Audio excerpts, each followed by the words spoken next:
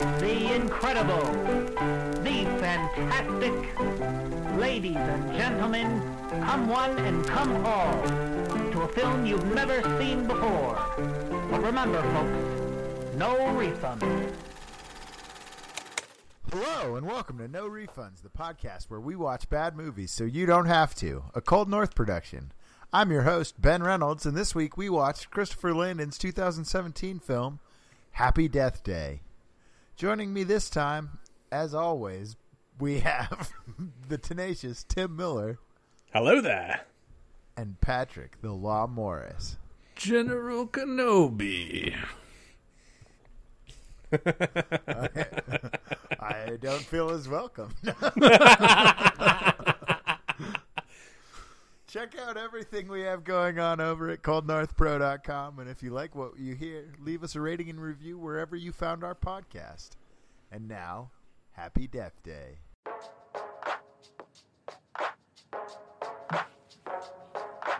Oh, hey, you're up. Am I in a dorm room? Yeah, I folded your pants for you. Great. Dude, did you hit that or what? Go shorty, it's your birthday. Stop global warming. We gon' party like it's your birthday. We gon' sip and party like it's your You birthday. sneaky little biatch. Maybe you should switch to water next time. Super helpful. Don't be late to the party tonight. Okay, bye. Bye. Tree, happy birthday. You can find me in the club, bottle full of bub. Look, mommy, I got the ex again and taking drugs. I'm in the habit. You scared me.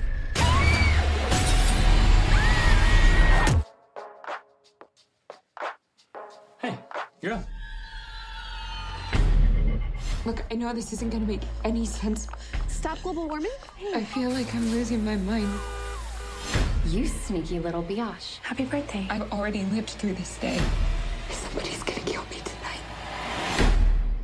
So you can hear now.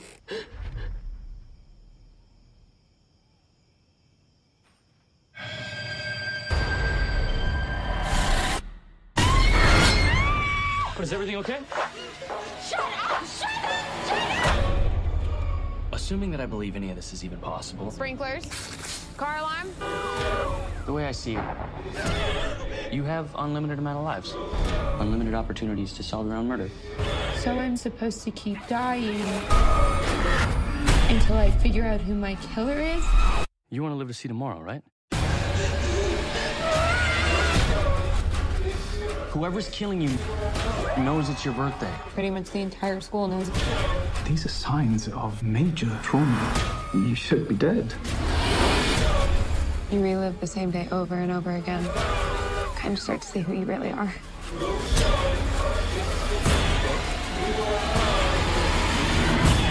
I did it! Woo!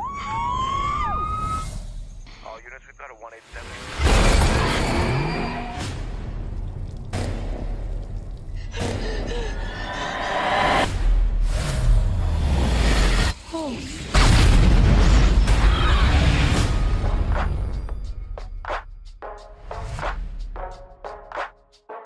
So, each week we all take a crack at writing the Google plot synopsis. Then we read what Google has, and Tim and Pat try and decide which one's which, basically. And so, yeah, it's usually hilarity ensues, or at least some form of laughs. Some laughs happen. So, we will start here today. Tree Gelbman is a blissfully self-centered collegian who wakes up on her birthday in the bed of a student named Carter. As the morning goes on, Tree gets the eerie feeling that she's experienced the events of this day before. When a masked killer suddenly takes her life in a brutal attack, she once again magically wakes up in Carter's dorm room unharmed. Now the frightened young woman must relive the same day over and over until she figures out who murdered her. Okay. I think I've got that pegged. Yeah, same. One thing kind of gave it away, too. All right. Tree Gelbman wakes up on her birthday, which also happens to be the day she's brutally murdered.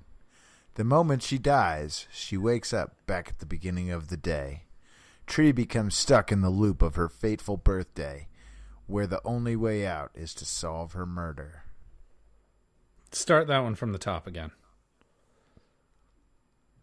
Tree Gelbman wakes up on her birthday, which also happens to be the day she's brutally murdered. The moment she dies, she wakes back up at the beginning of the day. Tree becomes stuck in the loop of her fateful birthday, where the only way out is to solve her murder. Okay. All right. And then next, Tree Gelbman, a self-centered sorority girl, starts her day with a shock, waking up on her birthday in an unfamiliar place after a long night of partying. As her day ends, she comes face to face with what will soon become the source of all of her nightmares, her own personal masked killer. Immediately, she awakens back at the same dorm room she found herself in earlier that day, and must now unravel the mystery of her own killer if she wants to ever stop reliving this hellish day.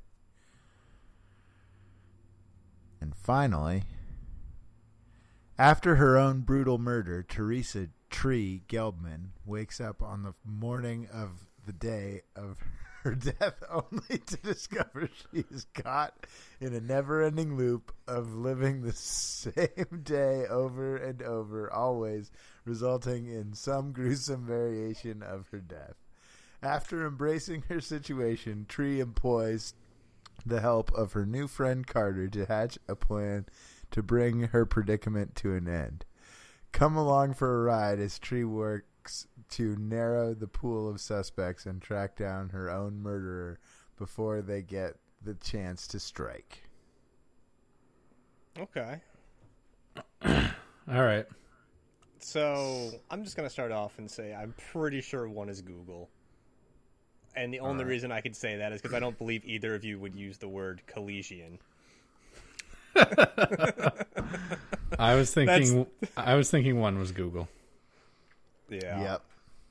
You guys got that one. So that one was kind of obvious. I want to say 2 was Ben and 4 was Patrick. Well, now Patrick knows. Which I am, and that's fine. Yeah. Did Tim nail it? Did I nail it? Yep. Wow. Woo! Tim nailed it again. Well done, What were Tim. you going to say, Patrick? I was going to say that same thing. But the collegian thing was just, none of us are that smart. Such a giveaway. Like, come on. Yeah, no. I thought it's funny how similar Tim, me, and the beginning and the Google one were. Yeah. But yeah, collegian was like Tim literally like Tree Gelbman, a self-centered sorority girl, and the Google one is Tree Gelbman, a blissfully self-centered collegian. Yeah. Like That's fair. Yeah. Very close. Very close. Which she definitely was. Holy fuck. And I was Tree Gelbman wakes up on her birthday. But also, like, I feel like mine would also be almost the most effective. Like I feel like this is a hard one to write an effective one for. Yeah, no, I found it difficult, and like I wrote it down by hand in where I take notes in my notebook, and then I was writing it again as I was typing it, and I like kept changing the wording because I was like, no, I don't like that, as like I was re-putting it in there. Yeah, I had a lot of problems with that. The moment I finished the movie, I just typed out, I was like, I'm fucked on this. I'm just going to write it in once. Fuck it, we're going to do it live. Yeah, yours literally was clearly not proofread at all. No, I did not care. I just sent it. Tell. But good efforts all around. Yeah. All right, let's move on to the questions. So each film we go through, we revisit these 7 questions to lead our discussion. And the first one is, how bad was it? This movie was not bad at all. It wasn't terrible, but I definitely wouldn't say it was great. Really? I did not think it was bad at all. See, my problem is, like, I love Groundhog Day, and I've been thinking, like, throughout the entire movie, this is just a goddamn ripoff. And even at the end of the movie, they reference that it's a ripoff. I'm like, all right, good, you sealed the deal. I'm okay with this now. I think it was a very referential movie, and so I think that, well, yes, Tim, you're right. At the same time, like, they were super aware of that the entire time. Oh, obviously. absolutely. Yeah, they, like I said, they made a joke at the end of the movie about it. Yeah. Well, and when we get to the forgettable bullshit, there's even more, like, because they were super referential of, like, Scream and, like, a lot of other movies. Like, even, like, the way the killer moved was super referential of, like, the killer in Scream, I felt like. Like, when he had the mask on and he was, like, coming at her with the knife, he just moves the same way that the guy in the Ghostface killer. Yeah, the Ghostface looks. All right, so what made it bad? I mean, like, Tim, I guess, was saying that he thought that the how, like, it was, like, such a ripoff of, like, the concept of Groundhog Day. But I wouldn't say that it made it bad. It made it feel familiar, which was like, okay, I've already seen this before. That's, like, the biggest problem I had with that point. But in my opinion, what really made it bad is it was very predictable from my end. It was, and then, I thought I had it pretty pegged early on. I was like, oh, I think it's the roommate. And then, like, then it got to the point where they were like, sure, it was John Toombs. And I literally, like, I had the note I had before, like, I had started to think maybe it was the dad. And I was like, that would be kind of weird, but maybe. And so the note I have right before John, I have dad or roommate. Like, I'm basically saying, like, dad or roommate for sure. And then I was like, John Toombs, what the fuck? How are they just going to have it be a random-ish person? Because, like, they had the, like, news report about him. Yeah. And you had, like, seen the, like... There was the news report, and then they brought the police. They brought him more into the story. And I was immediately thinking, like, okay, but what's his motive here? Yeah, and I was like, oh, just that she's a college girl? Like, that's fucking really weird. And then I was just like... Okay, well, I guess it's just a metaphor for all the things she was doing wrong in her life, like, which was a cool way to fit that in. Like, that was actually, I mean, it was almost funnily enough, the movie that this movie reminded me of most was It's a Wonderful Life. Never seen it. No, I can see exactly what you mean there. Absolutely. But then, like, it's not nearly as heartwarming. And then my next note is, like, no way they let her go. They just let her just go home after that, but also suspend my disbelief as she ate the cupcake. And then, boom, my next note is roommate. That was awesome. That was actually pretty cool. That was a pretty cool twist. I was like, wait, what the fuck? Why did she wake up again? And then she's like, I died in my sleep. And she's like, I never ate the cupcake before. And she's just like, oh shit. And like, yeah, was just like, it was the roommate. And I was just like, oh, that was so fucking sick. Like, it also explains in the life when she, like, barricaded the window and the door and everything and, like, locked herself in her room, how the killer was in the room. Yeah. Which was Absolutely. really cool. And I think that, I mean, so to say a few things of what this movie did well before I answer the question of what I think made it bad was, I think that they did do a lot of things of, like, tying, like, they didn't really leave a lot of loose ends, which a lot of movies like this do. There was that attention to detail to make sure to wrap everything up. And, like, give everything a proper conclusion to an arc. So, like, the whole, like, life lesson of be a better person, that was, like, that arc was concluded in Carter died, and she was like, if I succeed now, Carter will be dead forever. And she kills herself. And she, like, takes that risk. and kills herself. And that was a really cool moment. And then bringing it, like, not making it just a random, like, John Toombs, and then bringing it back and having there be that motive and that familiarity was really cool.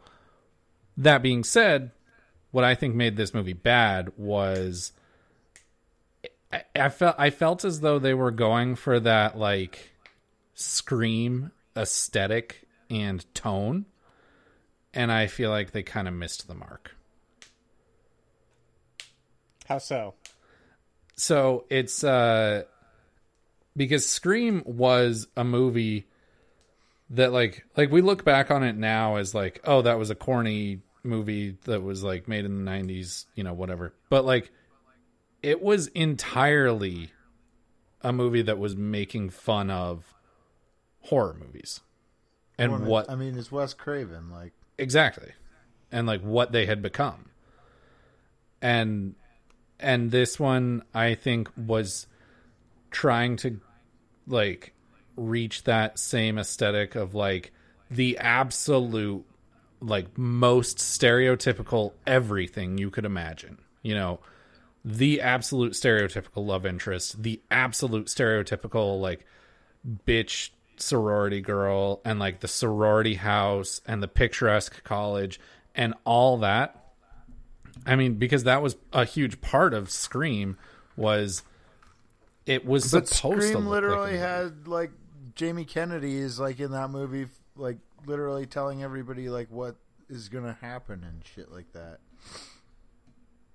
Yeah, no, and that's the thing, is like Scream was very intentionally designed to look like a movie, and I think that this movie did that, like, went for that same idea and that same aesthetic, but just didn't hit it.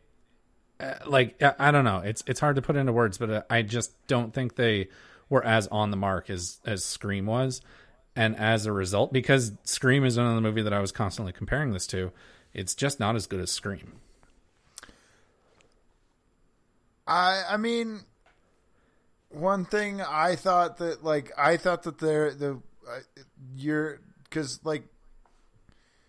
so the mask was like, I thought they used the mask very well. Like, I thought the mask was super clever because they just kept like dangling it around you, and like, and the mask was scary. People wear it, yeah. Well, partially scary and partially funny, and like different people, and because it was like the mascot, it was like, oh yeah, there's like a lot of people would have this mask, like, oh, and like you're like, oh, it's not unbelievable that like this person is just wearing it, and like that, and so you're like, oh, that's why she doesn't feel super sketched out when somebody walks up wearing it right away at the beginning, you know? Right. That's why she's not immediately terrified. Yeah. And so it's like, I don't know. I thought they did it. That was a really cool thing, and I don't know. I really, really liked this movie, and like I thought that the cinematography and the death montage was fucking awesome. Like, yeah, that was really cool. Yeah, like they like, especially like the end where like she like fell after, and like her head landed on the pillow, and then she like got right back up, and I thought that was really cool. Yeah, I thought it was a great movie. With that montage, I was like, when that montage hit and like how stylized it was with the music and everything, and I was like, that's the moment where I was like, am I liking this movie? Like, am I enjoying this right now? And then I think that like I had difficulty figuring out if I was enjoying it, because that montage scene I definitely enjoyed. And then the twist, I definitely enjoyed. But the rest of it, I was just like, this is okay. Yeah. I'm kind of in that same boat. I don't know. I guess I just liked it more. Like, don't get me wrong. I didn't hate this movie. Like, I want to watch the second one, specifically because this movie was actually pretty decent. But yeah, the second one has like worse ratings on just about everything. So, Like I will probably watch it as well because it's on HBO also right now. I'll probably watch it just because I want to know how they get her back into the loop. But also that makes me think about... Wait, is it the same loop? I don't know. I think it's a different loop. Even if it's a different loop, I want to know how they get her back into a loop. But that also leaves me thinking, like, that's another reason that I think that I can maybe make the argument that this wasn't a good movie, is that they never explain the loop. They never explain, like, this is why this is happening. It's just happening. Yeah, they didn't need to, in my opinion. I don't know. Yeah, I'll agree with Ben on that one. It worked fine on its own. It's like, oh, all right. Deja vu. It's literally the same as what they did in Groundhog Day. Groundhog Day, they don't explain it. They're like, oh, maybe it's just God giving you another chance. That's like the most that they like give credence to in Groundhog Day. So, yeah, I guess that's right. And Groundhog Day is thought of as like a great movie from the 80s. Which it is. I mean, I don't know if you it's like a really it or good not, one. I love it. Yeah, I mean, it's a hard really not to good love one. Groundhog Day. It's Bill Murray. He's fucking brilliant. All right, so let's move on to the next question, which is, which character was the worst? Probably the like sorority sister, Danielle, the main bitch. Danielle. No, yeah. she was hot. She was hot, but that she wasn't that hot. You can't just discount people because that you find them attractive. Like for this question, that's just like a terrible way to work. Tree was way more attractive, and she gets naked, so that instantly puts her up on the hot scale. If we're gonna go there, the professor. Ooh, the professor was pretty terrible. Yeah, he's kind of a dick. Okay, yeah, you're definitely right there. Cheating on his wife. And the guy who murdered the 5 other college girls or whatever. Toombs. Toombs, yeah. Yeah. John Toombs, yeah, he was pretty terrible. But I think the college professor was almost as bad. I think he was worse, honestly, because he kept trying to get with this girl, and he was such a. And then, like when she broke it off, the way that he responded was also so sleazy. Oh yeah, like immediately blackmail, just jump straight to it. Yeah, fuck him. Yeah, no, he was the worst. All right, the doctor professor was definitely the worst. So which character was the best / most compelling? Definitely Tree. Oh, I was going to say Carter for sure.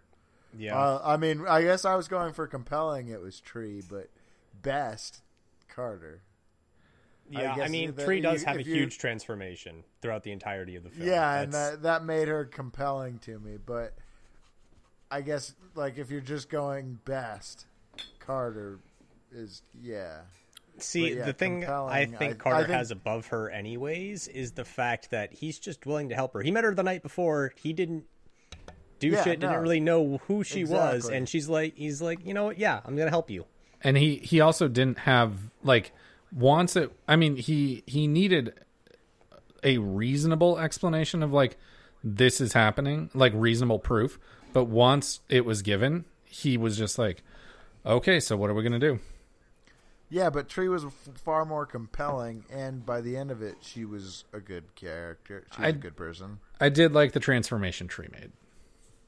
Especially with hanging herself in the bell tower was really cool. Well, yeah, I'll agree with that. Like, she was, like... And, because, like, since it's not just the best, since it's also the most compelling, I think that...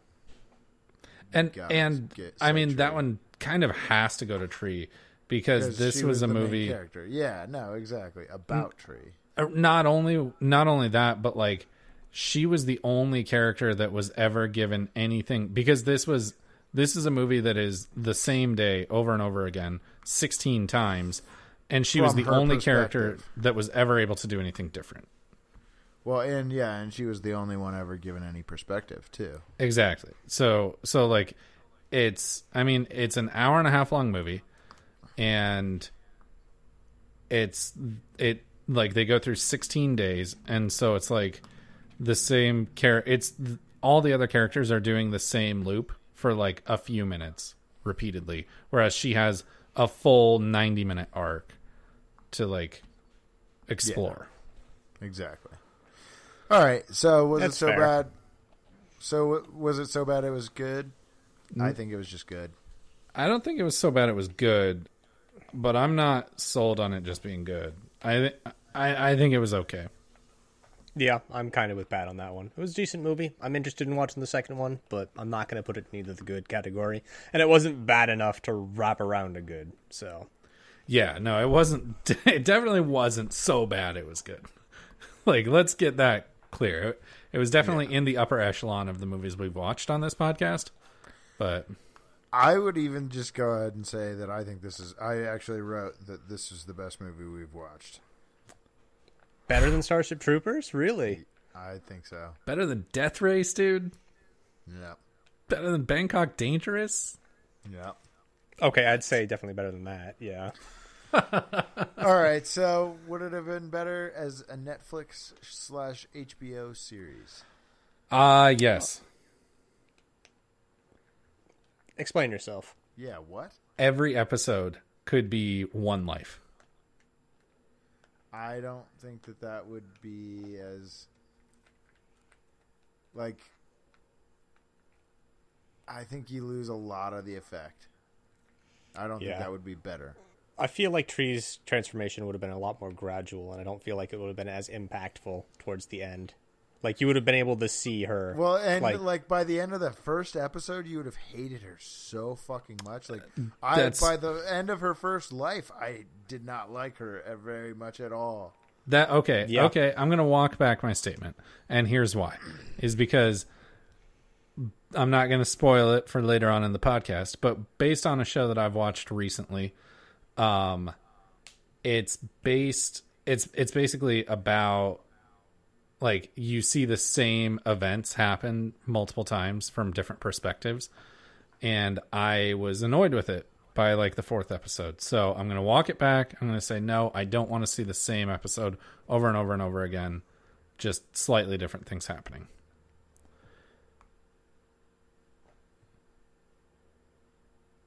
So it wouldn't be better? Yeah, that's what I'm saying. I'm saying I'm walking it back. Jesus. Okay, I was confused too. You're not alone, Ben. All right.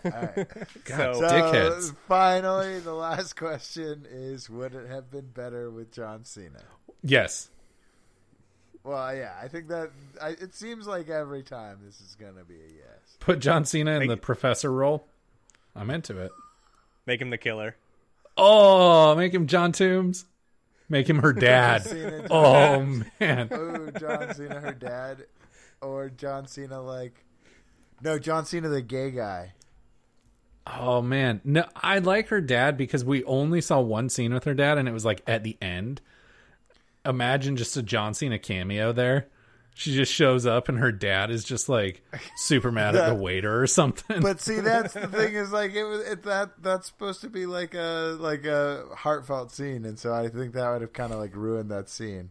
It totally so I feel like John Cena as the like closeted gay guy would have actually been almost the perfect cameo for him. Yeah, that would have been good. Make him the roommate. Oh, Just no. give him a wig. Okay. Just give him a wig. I got it. Not the closeted gay guy, but a guy in the gay porn that the closeted gay guy was watching. Ooh, that would have been pretty funny. Or else he could have been like he could have been Carter's roommate. Yeah. Oh, yeah. Asian dude. Oh, man. Definitely this movie would have been better with John Cena. Yeah, definitely. All right. So next we've got burning questions, and I only had one this week. I don't know if you guys had any, but I'll start with mine. And it was, can I have my phone ring with a specific song on my birthday? Yes, you can. You just have to change your ringtone. Fuck you.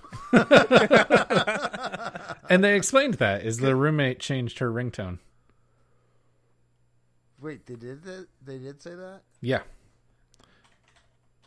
When did they say that? I know Carter mentioned he called her, but I don't think... At the very beginning of the movie, she's like... Her phone rings again when she's back in her sorority house, and her roommate's like...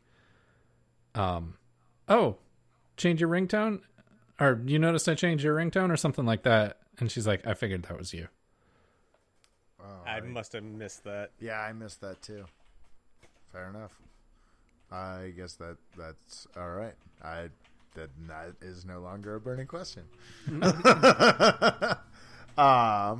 Did you guys have any? I did, which is, why is this happening? Like, what triggered this? Why is it happening? You already mentioned that one. And is there anyone else aware of it? Well, Carter. She told Carter. She told Carter, but Carter's memory is wiped every time. Well, yeah. But it wasn't. Like, I just want to know the lore. Maybe do you want to know the lore movie. of Groundhog Day? I mean, I would like to. Groundhog Day 2? Please don't, because Caddyshack 2 is Groundhog terrible. Day 2 you? Yeah. Groundhog Day 2 you? All right. Any other burning questions? Oof.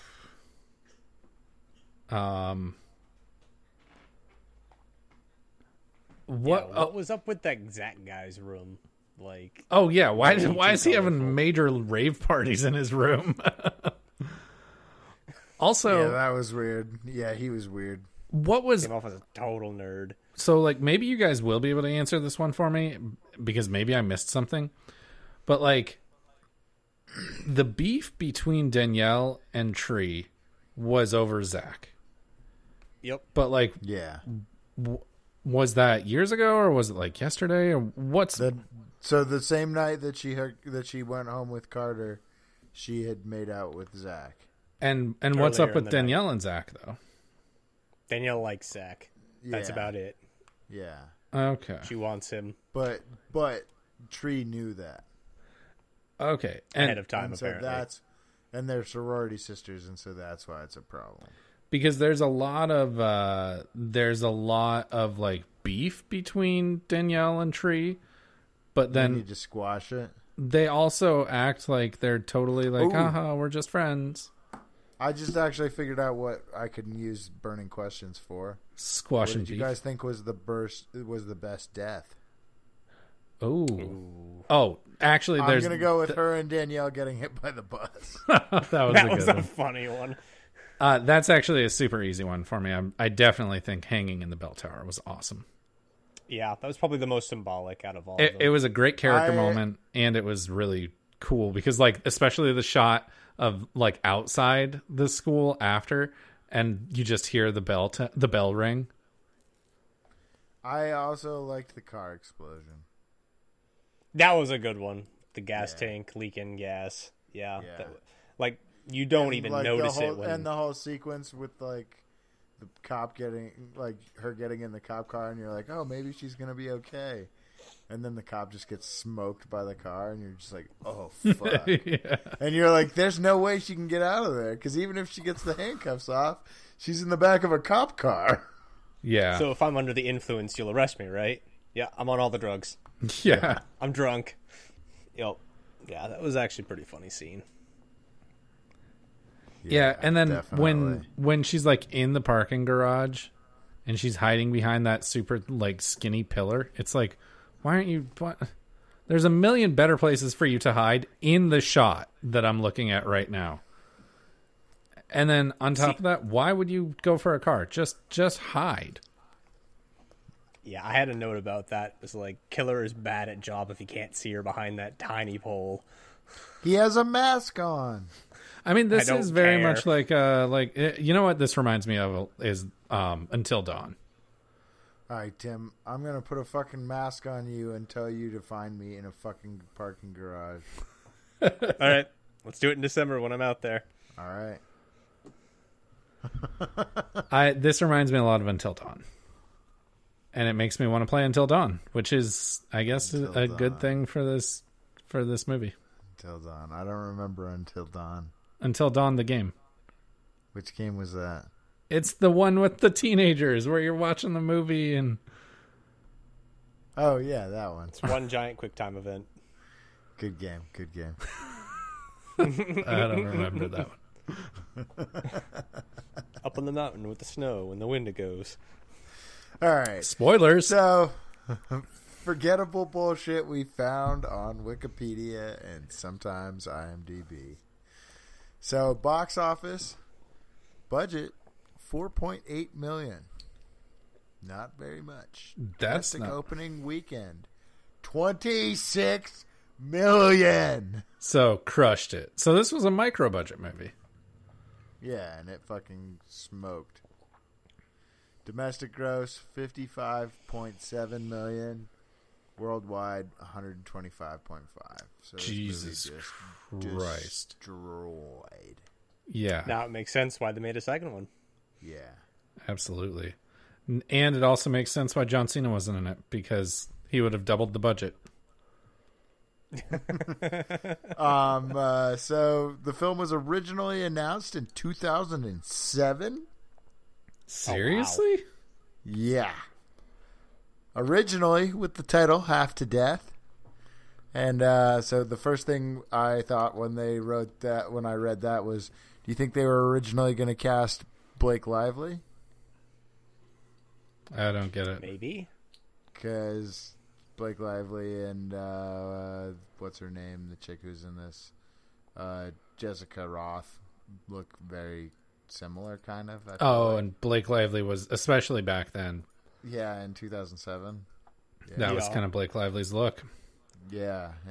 I mean, but it's hard to imagine them getting a hotter chick, but Blake Lively would have been it. All right, so here you go. Apparently, it was going to be Megan Fox. Ugh, no. And it was going to be produced by Michael Bay. That would have made this movie terrible. Agreed. Because what was that? Jennifer's Body. Remember that movie? That movie was actually kind of interesting. It was not like good, but it was interesting. I remember really not liking it, and it was very obvious of like Megan Fox is just not good for that. Yeah, no, I don't think it would have been better with Megan Fox by any means. So next was the Bayfield University baby killer costume was designed by Tony Gardner, who also designed the Ghostface mask. Oh, nice. There you go. Ghostface killer. Yeah, so I just thought, I thought that, and I don't know, I thought it worked. I thought, that was one of the things that I thought of, is I was like, oh, the baby mask is so much like the Ghostface mask, kind of, in some ways. And then I was like, when I read that, I was like, oh, wow, that's fucking cool. Yeah, honestly, this movie does make me want to go back and watch the Scream movies again, because it's been almost 10 years since I've watched those. Never seen them. Oh, you should watch them. You should definitely watch them. At least the first one. The first one's the best by far, but... It's spooky season, so might as well. So 1 and 2 were both good. 3 is the low point, and 4 was okay. Yeah. The original script, written by Scott Lobdell, included material intended to make the film R-rated. Some scenes involved grislier death depictions that were entirely altered by the film's director, Christopher Landon, when he rewrote it. The film was shot at Loyola University in New Orleans. In the scene where Tree walks through the campus quad naked had to be done very quickly, and it was, given that it was filmed on an active college campus, it presented the risk of students witnessing the scene and being filmed / taking photos, and the crew took extreme precautions to clear away any potential onlookers, and they used an all-female crew. And during any of the times that they weren't shooting, they were covering her with jackets. And in the end, they managed to do it in just 2 to 3 takes.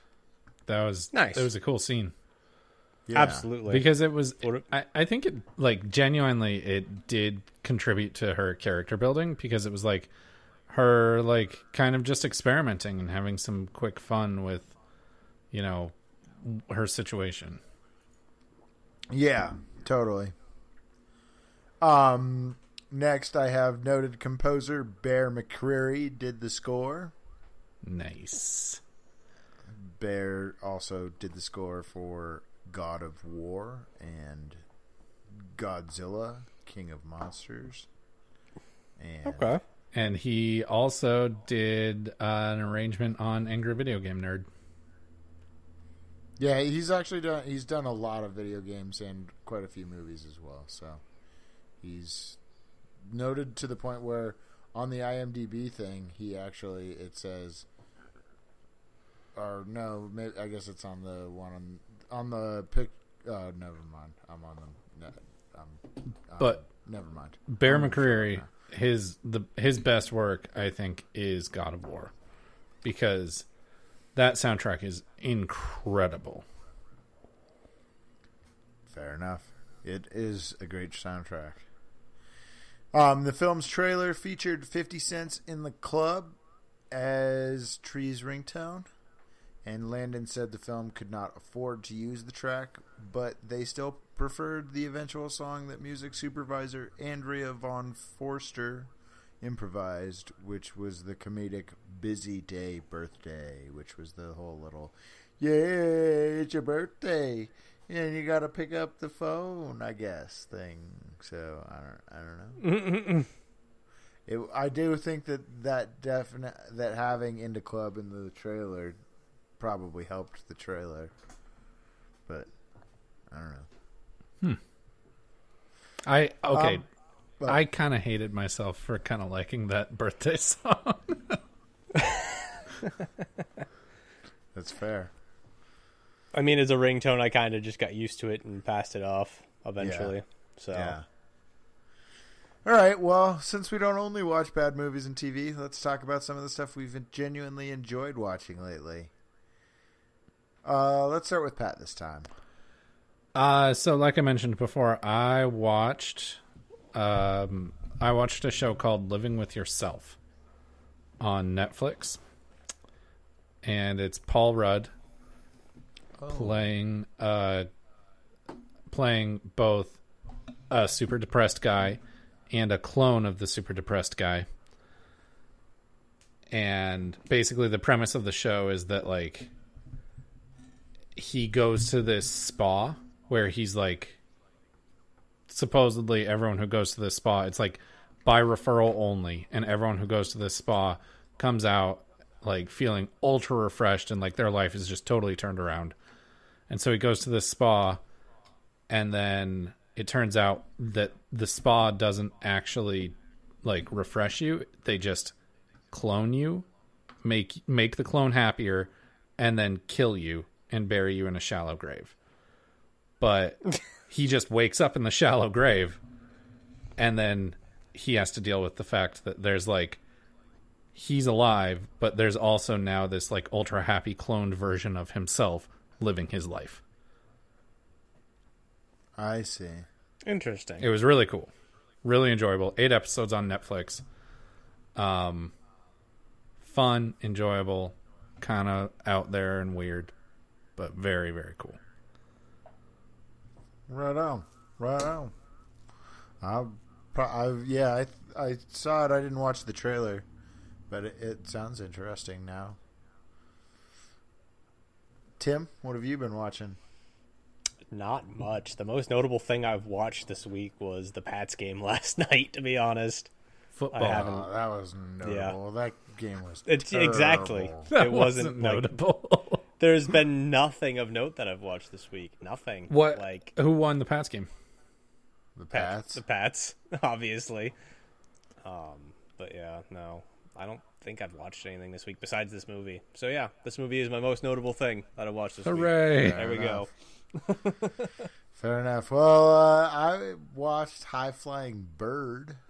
It's a awesome movie that Steven Soderbergh made this year, and he also now has another movie on Netflix, The Laundromat.